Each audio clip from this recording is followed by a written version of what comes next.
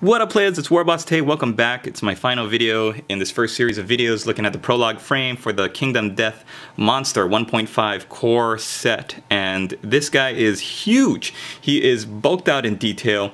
He looks really great. Standing next to a survivor, he's at least a head tall and much bulkier and wider. He's got a lot of stuff on him, and let's take a look. First, you have his armor, which I wanted to paint in a kind of dull old gold. First of all, when you talk about the Butcher, what he is, how he fits into the world, he's basically this guy in the fluff in the fiction. He was kind of cowardly. He wanted to be brave, but he wasn't.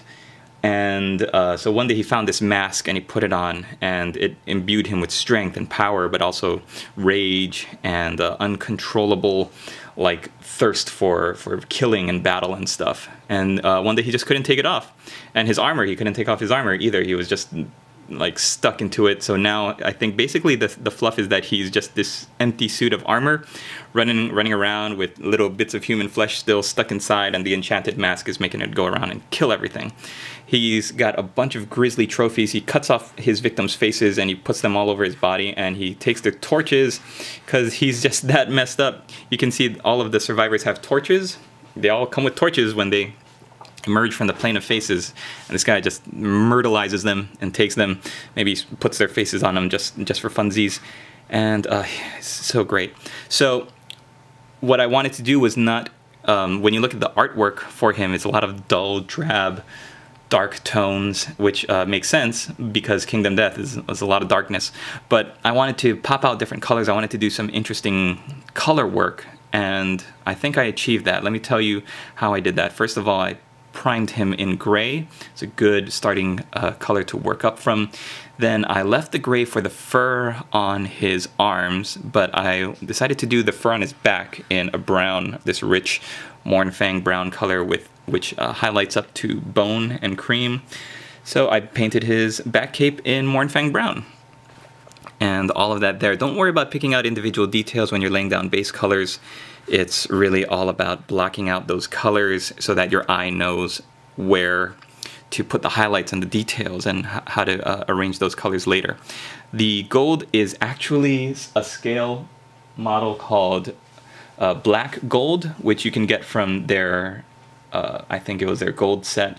And you remember, I might have used some of them. In fact, I did. I used a bunch of these colors last year or a couple years ago in my Amazon set and in my Boyar Dwarves for a separate commission. It's a really great way of creating this old, aged gold look that doesn't look bright and shiny and, dare I say it, Stormcast eternally, looking like really yellowy and kind of unrealistic. I wanted to go for a more dark and gritty looking gold, and one that looks like actual metal. So that scale color product is really good for that.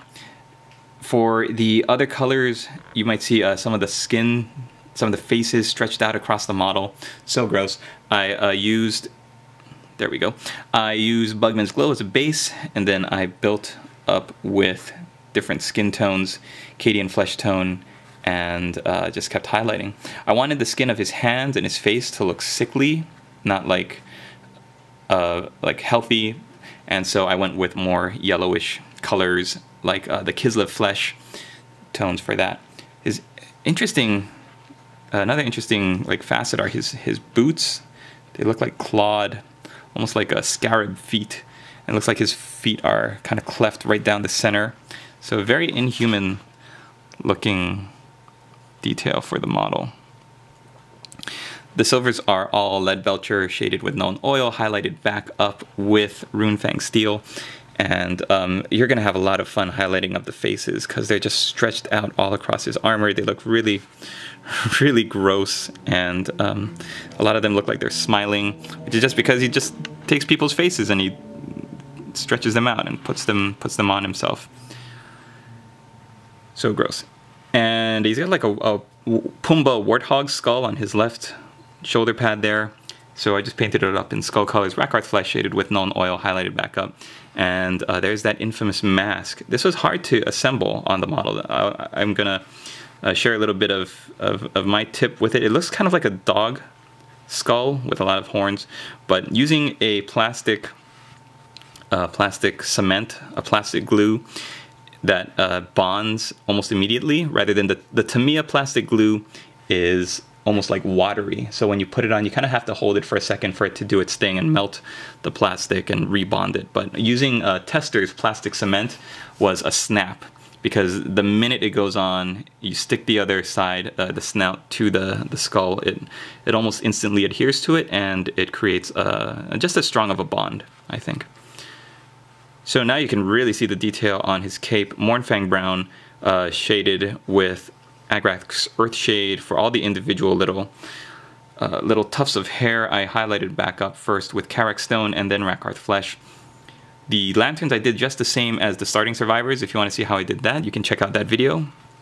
And some of the lanterns, like I said, have faces stretched over them. So using some Druchii Violet or a purple wash will also help you create some really nice, disgusting, like clotted blood looking effects underneath the skin. And stay away from using too much red if you're doing tanned, stretched out skin like that, because you don't need that bright red blood color. You want it to look almost like it's been stretched out for a little while, and it's just kind of tanning. Like if you see on his, look right under his left shoulder blade, he's got two little faces on those lanterns there, and then he's got some faces on his belt. Oh, it's just so sick, so sick and awesome. So this guy was a lot of fun to paint. His straps on his arms are basically just Steel Legion drab with shaded with that Agrax Earthshade or Nuln Oil. Highlighted back up, maybe you can add a little bit of Rakarth Flesh to it, but you don't have to. The tufts on his arm that are that gray hair color, I basically use the same colors as the White Lion. So if you'd like to see how I did that, the White Lion mane, you can check out that video. But that's about it for this miniature, and I had a lot of fun painting him up. Let me know if you have any questions. Leave a comment down below before you go. And don't forget to hit that like button and subscribe to my channel if you're not already. Thanks for watching. We'll see you in the next video.